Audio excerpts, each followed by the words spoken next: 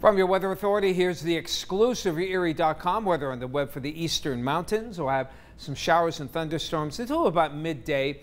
Try to get some clearing for the afternoon as high temperatures get into the upper 70s. For tonight, maybe a few showers and storms in the evening, then partly cloudy. Good chance for some fog.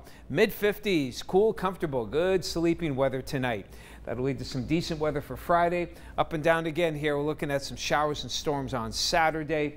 Back to dry weather Sunday, some afternoon showers on Monday, and maybe a leftover shower for Tuesday.